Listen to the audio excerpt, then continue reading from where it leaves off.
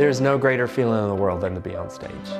And it's not about me, it's about connecting with your audience. And I really want my music and the music of our group to be something that people can walk in and they can experience something fun and joyful. My name is James Berrien, and I studied music education in college, but I wanted to use music as a tool.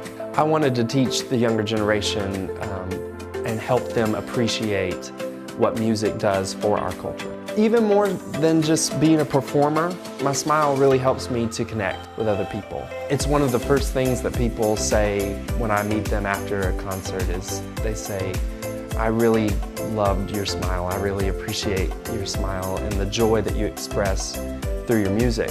So the name of the group that I sing in is Veritas, which is Latin for truth. We all went to college together, and we all sang together at different times.